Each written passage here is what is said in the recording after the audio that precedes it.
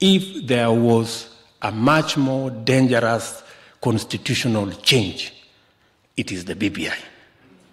Because it was going to roll back all the gains we had. We fought for almost 30 years against an imperial presidency.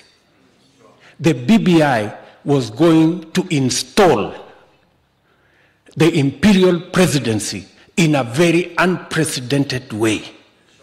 How will you account that the BBI was suggesting that we have a president who controls the legislature through appointment of members of parliament into the executive and controls the judiciary using the ombudsman?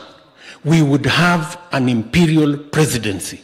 Let us not lie to ourselves. Let us not lie to the people.